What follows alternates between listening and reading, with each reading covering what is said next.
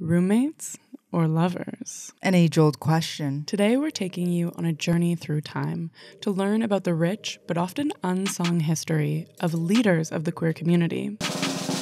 Lesbians. Let's do it. What's going on, everybody? Welcome back to the Queer Collective podcast. I'm your host, Carbon. And I'm Emily. And welcome to the show. Hooray! Today we're going to be talking about lesbians from the island of Lesbos. That's actually coming into the programming sooner than you might think. Okay, I'm ready. Can you tell me, why have we decided to do a whole episode on the history of lesbians? Well, I mean, we have a personal interest. But aside from that, I've been seeing a lot on the internet just about how lesbians have been such leaders in the queer community and how there's all these really interesting facts about us as well. But beyond that, we, of course, a month ago enjoyed the Dyke March, which is both of our favorite part of Pride. But one sign really piqued my interest. What did it say? It's this one person who is like constantly at the sidelines of the Dyke March for like the past 3 years. I've seen them. And the sign always reads, "We would be nothing without lesbians." It's true. It's facts. But today we're about to learn why, though. I love that. So beyond that, we also just watched A League of Their Own. I know we're a little late on that one, like for sure. Year. For sure. Regrets? No regrets. That we watched it too late? No. You have no regrets? No regrets. Okay, I respect that. But we absolutely loved it, and it really just like piqued our fascination of wanting to learn more. So one thing that I really want to flag, especially with this being an episode all about queer history, is that our history is so important to tell, first of all, because so much of it has been erased. And I really felt this while I was digging into the history of lesbians, and I was trying to find like specific facts about POC lesbians and lesbians around the world, is that our history really hasn't been very well kept. And that's why Queer Archives is just like really important initiatives of learning about ourselves and also like preserving our history as we continue to move forward. Okay, so let's get into it. Our journey begins, of course, in ancient times, where evidence suggests that same-sex love between women was celebrated and accepted in certain societies. Certain. Which kinds? The ancient ones. Okay.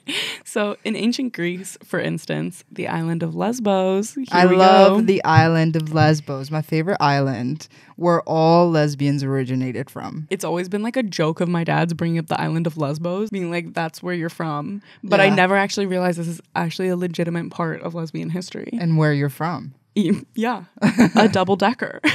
Okay, so in ancient Greece, at the island of Lesbos, this is actually from which the term lesbian originates. Fun little fact. But the island of Lesbos was known for its poet Sappho. This is where the plot thickens, who wrote beautiful verses expressing love and affection for women. These works are some of the earliest records of instances of lesbian identity and relationships in history. Is this where the word sapphic comes from? Beat me to the punchline. Ooh. Was it too obvious? So the poet's name is actually where the term sapphic comes from, and by Google definition relates to sexual attraction or activity between women. But one thing I want to flag is that at its core, sapphic can be a lot broader. It can be lesbians, bisexuals, and pansexual people of a variety of genders, including trans femmes, masks, non-binary people, and cis women can all fall under the sapphic umbrella. Is it because it's like defining the attraction between women, or? Yeah, I think it's also just like trying to like open up the term and make it more inclusive as well. A kind of an asterisk that it doesn't have to be just cis women with cis women. Gotcha. So one thing I really like about the word sapphic too is that it is considered a poetic word, and it really describes the attraction between women to be something very like magical and spiritual. And I think that really comes from the origins of it being poetic. That's cute. So we're like a poem. Exactly. From ancient times, how does that then translate to the Middle times? What happened in those middles? We're going now to the Middle Ages. Okay, perfect. You're so good at guessing. It's like you took history class. Okay, so for those of you who are stupid as hell like me and want to know the years, the Middle Ages was approximately the year 500 to 1400. Can you imagine existing in like the year 100? Well, 100 relative to what? Jesus Christ. Jeebus. Exactly. Jesus Christ. They had no idea. We don't actually know what They're year like, it is. now it's time to start counting. Let's get to it. It's like the Christians were like, everybody, 1, 2, 3, come on. Eyes, 4, eyes. and then everybody was like, okay, fine, 5, 6. Here we are. Woo. So now in the Middle Ages, we encounter a more complex reality, bringing up Jesus Christ, because in the Middle Ages was really when the rise of Christianity began. And this is when women who loved other women started to face a lot of scrutiny, punishment, and often even death. Man, the Christians really hated themselves some homosexuals back in the middle of the ages. Mm-hmm. A lot of them stay hating. They do stay hating, don't they? Where did they get this idea from that homosexuality bad? A lot of it was based kind of around modesty and colonialism. The stories of like Adam and Eve. I also know very little about Christianity because fair enough. I was not raised religious. I feel like we could explore different religions with different people though. Comment if you want us to explore religion and homosexuals. Now let's fast forward to the Renaissance period. Beyonce? This is her time. A couple weekends ago in Toronto, this took place.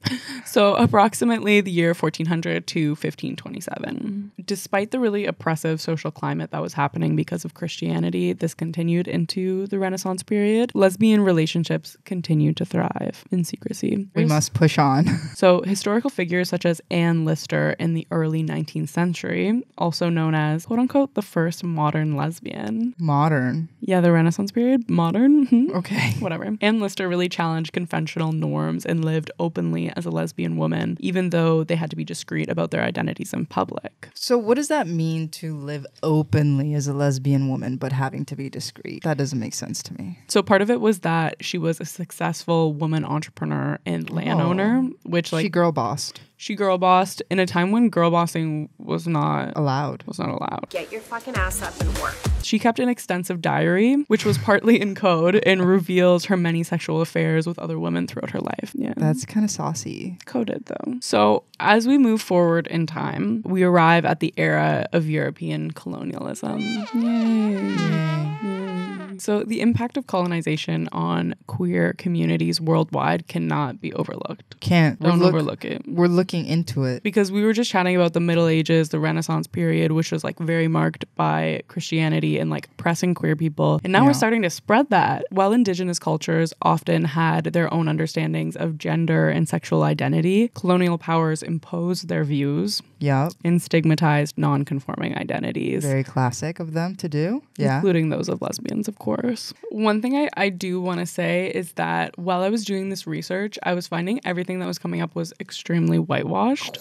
And so I started like really intentionally trying to dig for POC examples and just like examples of queer history in Africa and Asia, in just like different countries around the world, different continents, and didn't find very much. Only found like very small pieces about homosexuality. I could find like gay men. I could only find a few things, still very, very scarce, but no stories that are like even comparable to Anne Lister in terms of like POC examples, especially for that time. Even the archives of queer people is very much integrated with classism, with racism, with misogyny. And the reason that I say that is because if you look at the story of Anne Lister, is that not only was she a wealthy white woman, but to be able to even write in a diary, especially at around that time. And own land. And own land, of course. But even just the privilege alone of knowing how to write language was the only reason that we have something like this. This wouldn't...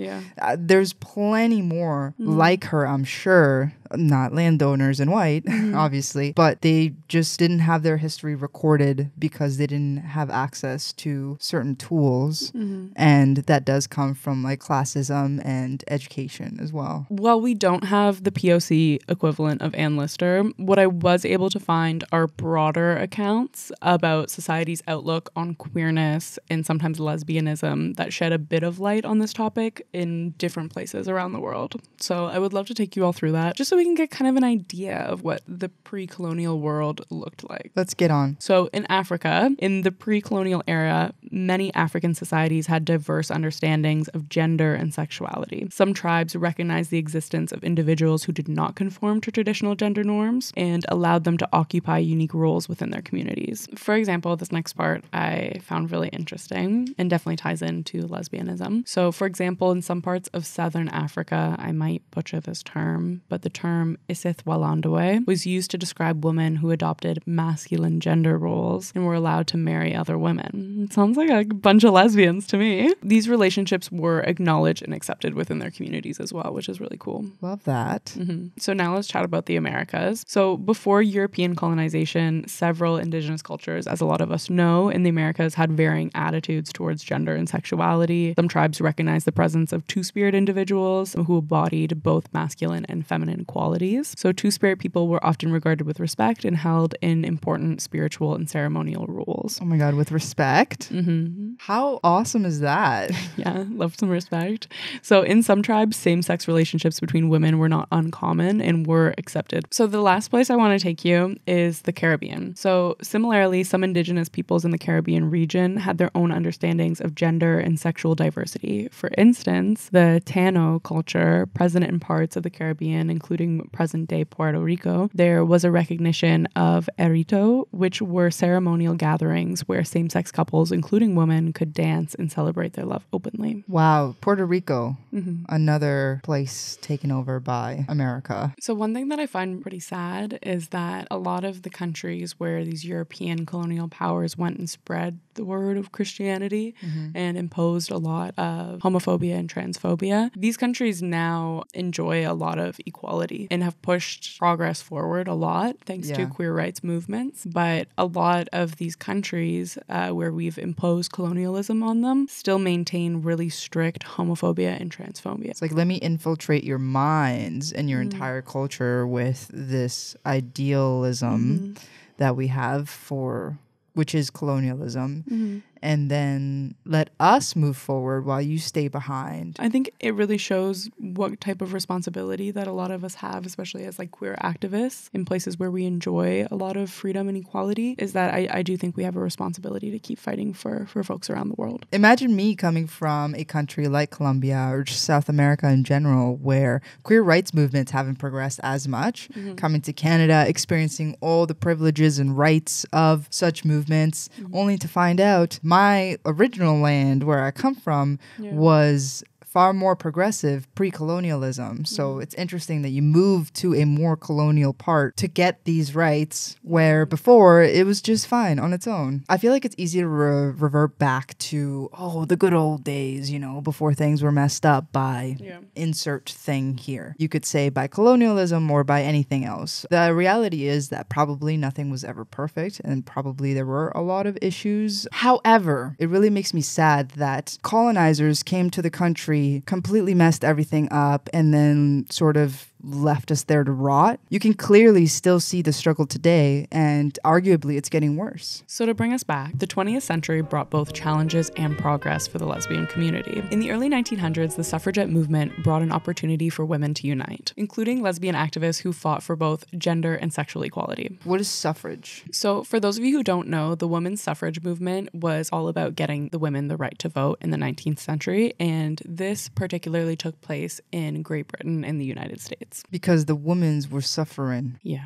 So at the time, people who opposed the suffrage movement proposed that women who got the right to vote would become lesbians, which I think makes a lot of sense. That makes sense to me. I think if you wear pants and you have a say in what happens with society, then you're definitely gay. I think we're onto something here. What's really fun and interesting throughout the rest of this is when we start to get a little bit more information on actual history. So I have some fun little tidbits to include here. So postcards were a really popular form of communication in the 1900s. You could get a postcard delivered to you up to 5 times a day. So they were like texting, but with postcards? Yeah. The mail service was that fast? They were like running around. Maybe like the communities were tighter. So people who opposed the suffragettes really utilized postcards as like anti-feminist propaganda, really. In these postcards, we see many examples of suffragettes being stereotyped as ugly, man-like, they're gonna cuck you, and they're lesbians. I think this draws a really interesting in comparison to how feminists are often categorized today. Do you think they were wrong? Were the suffragettes lesbians? Probably not all of them, to be fair, right? But I feel like a lot of them. So once again, an example of lesbians being leaders, LGBTQ plus historians have found through suffragettes' diary entries, again, bringing in the diaries. So honestly, it's making me consider, I'm like, should I start keeping a diary? Because you want to be famous later on and be like, Emily Jayaskos, Emily Oikos Yogurt wrote modern day lesbian wrote in her diary that it'd be all about you, baby. And have a really saucy diary. Oh, yeah? Would you change your lifestyle just to make your diary more saucy? Maybe for the history.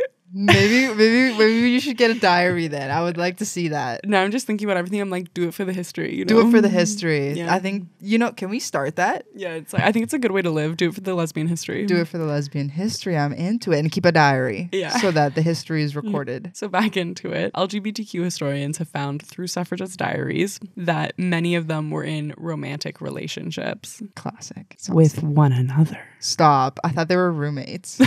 But what I will say is that while many of them were lesbians, not all suffragettes were in fact lesbians. Of course, yeah.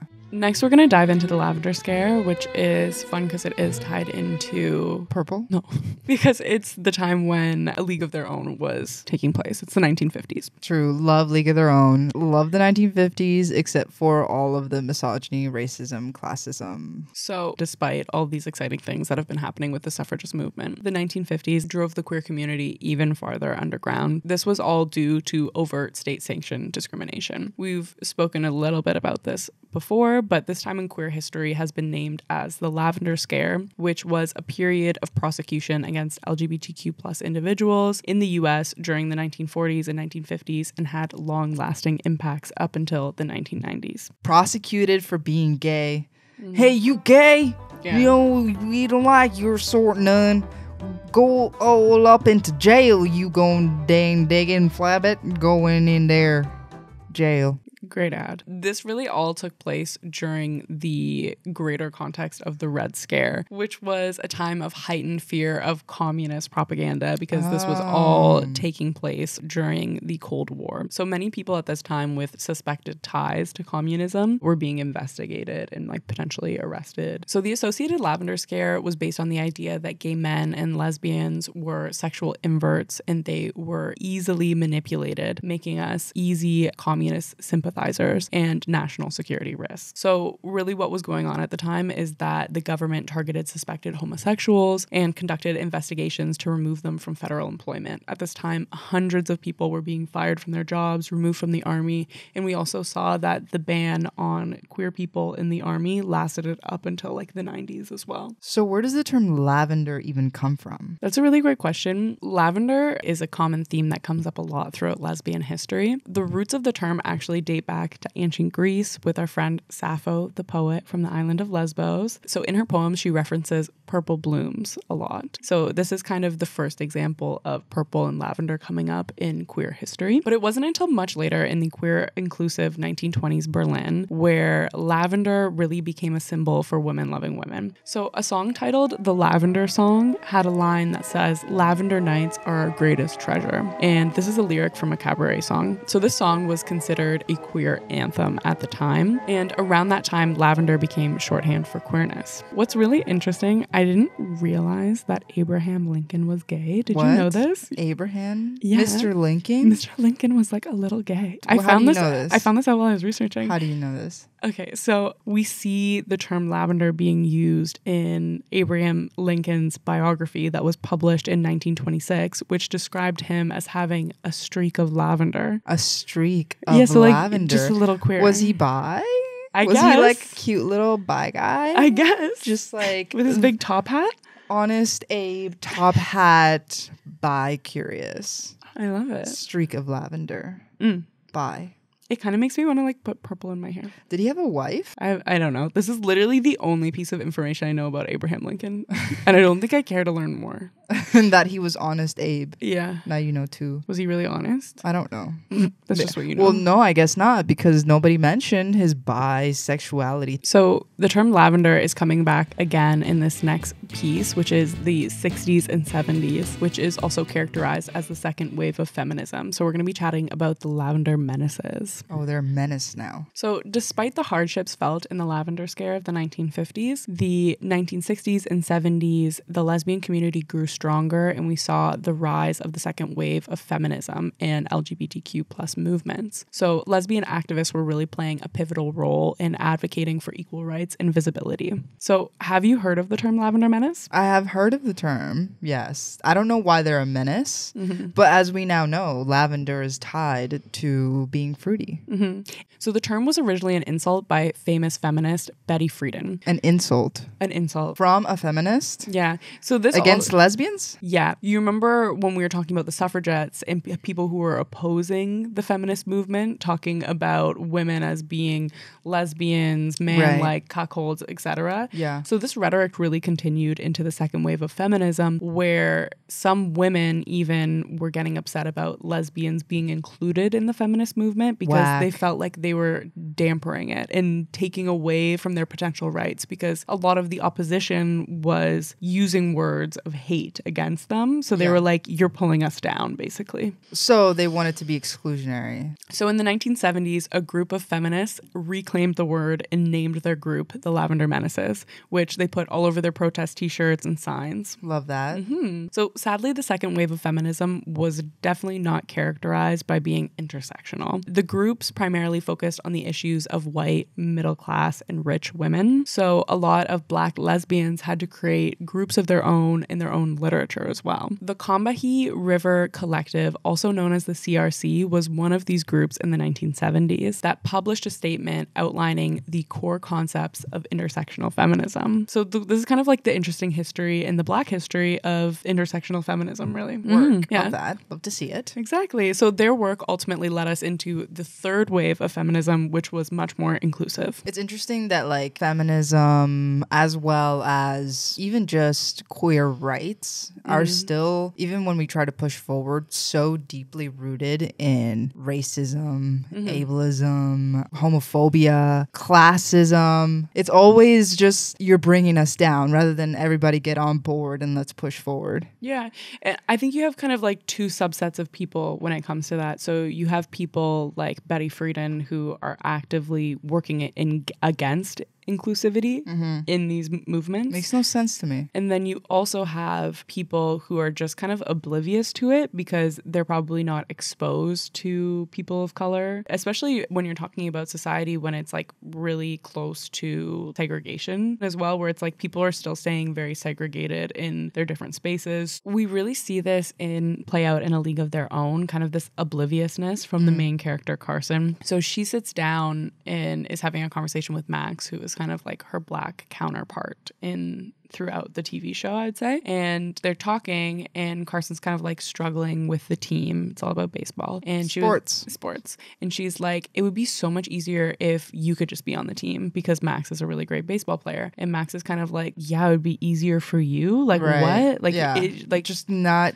being completely ignorant to all of the intricacies of the issues of like why it's not possible and what it would be like even if it was possible. Yeah. And how badly she would want that as well. Of course. You know? So I found that to be really interesting. I think that did a really good job of just showing, while a lot of white people and like white feminists, white lesbians may have had good intentions, them being so oblivious to the actual lived struggles of people of color made them not very good allies. Totally. You know? So I think that really shows the importance of the CRC's writings about intersectional feminism, where it really lays it out and then it starts to be kind of more common knowledge throughout feminist circles. Now we're moving into the 1980s, which a lot of you queer history buffs would know as the beginning of the AIDS epidemic. Now we're about to find out why the L comes first in the acronym LGBTQ+. Oh, actually, I didn't know that there was an order. It didn't used to come first. That's the interesting thing. Before the 1980s,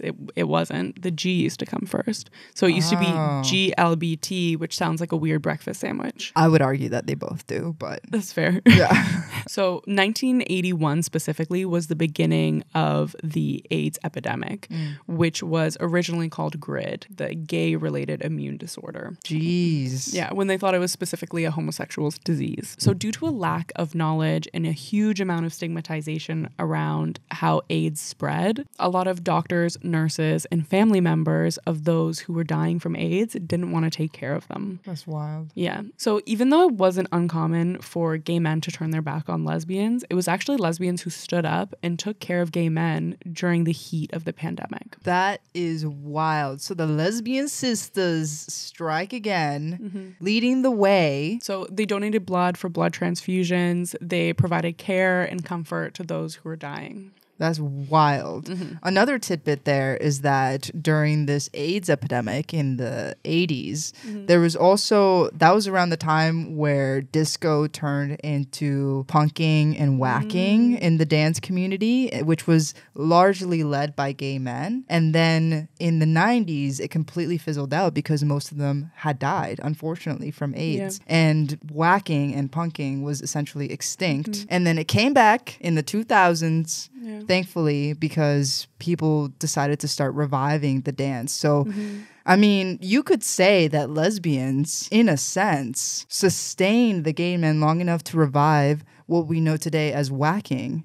And without whacking, we wouldn't have such rich dance culture in the queer scene. Yeah, word. And I really feel like the AIDS epidemic is such an important part of queer history for so much of us to hold on to and know, because we lost a whole generation of gay men. Absolutely. And trans people as well. And that's such like a huge loss of knowledge when we're talking about holding on to queer history as well. It's like we lost knowledge holders. Well, you know who had the knowledge during that time was the lesbians. The keepers of the knowledge. The keepers of the knowledge. Can we coin that? I'm going to put it on a t-shirt. Lesbians, keepers of the knowledge. So beyond that, while lesbians were largely unaffected by the AIDS epidemic, those that were often went undiagnosed and ended up dying in silence. And it wasn't until the pandemic was largely over and contained that researchers found out that AIDS can impact many more people than just gay men. It can impact everyone, lesbians, trans people, and everybody else. Cis people, straight people. Everyone can be impacted. And so following the AIDS pandemic, a lot of community leaders decided that to honor the role that lesbians played during the pandemic, that the L should come first. That's cute. Yeah. So that's why it's LGBT. Yeah, baby. Etc. etc.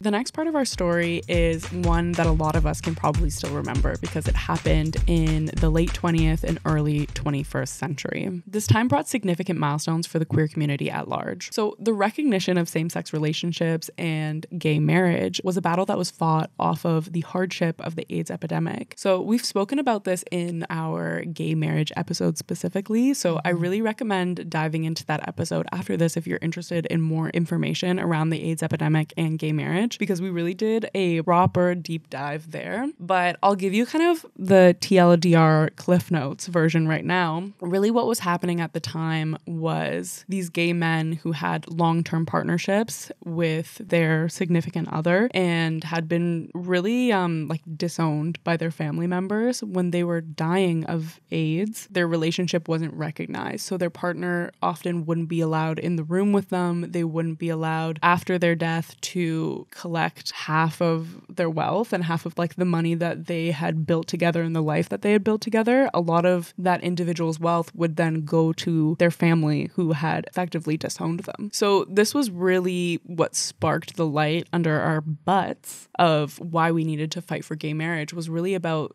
the legal side of it. Right. Because at the time, and I would say sometimes still to this day, gay marriage has never been a top priority because it feels like something that is so deeply baked in cis-het ideology. Yeah. And it doesn't necessarily always feel like it fits us. I think modern days, now we've seen the benefits and the legal reasons of why we should also be able to marry one another, but we're also finding new ways to redefine what marriage can look like for queer couples. Totally. It's really just the legal process of this is my significant other, this is my emergency contact, this is who I want to be there if something happens to me. Yeah, and now we're seeing it as a celebration of love also. Totally. So that brings us to today. And I thought a really lovely thing would be, as two lesbians sitting here chatting about lesbian lesbian history would be to say what our goals and aspirations are for the community. That's cute. What are yours? I think to continue fighting for a more inclusive community would be definitely a goal, one where everyone feels equally safe. Yeah. I would say, like, as a fairly straight passing white lesbian, I definitely don't face the same struggles and challenges that a lot of other people in our community face. So I really want to make sure, especially like trans people, trans lesbians, are able to feel safe. Love that. For me, I would say that we continue to push forward in terms of all human rights movements, queer movements, but also taking more time to take a look at history, in particular, your own history from wherever it is that you come from, and taking a look at what happened that made it the country that it is today, and learning about all the injustices that it took to get there, and really honoring those that came before us, because the more I learn about American history and even Colombian history, the more that I appreciate where I really come from, and the more that I realize how important it is to reclaim some of those things and also push forward with a new agenda, which is the gay one. I love that. Preserving history. Preserve it, yeah. Preserving and learning about our history. Yeah. I think that's really lovely. And definitely a huge goal of like this podcast as well is like us having a desire to learn about our community and also like a strong desire to share and preserve that information. Yeah, and keep a diary because you never know what saucy reader is going to open it up in the future. Ooh la la. And make your life more saucy because the diary has to be interesting. For the history. For the history. Yeah. So that is everything that we have for you today. If you like this episode, make sure that you hit subscribe because we put out new episodes every single week and you don't want to miss them. If you want to dive deeper into gay marriage, make sure to click this video right over here. And if you want us to cover another subgroup of the LGBTQ2S+ community and its history, make sure to leave a comment down below or contact us on social media to make sure that we know what to cover next. All of the info is in the description down below. Until next time. Peace.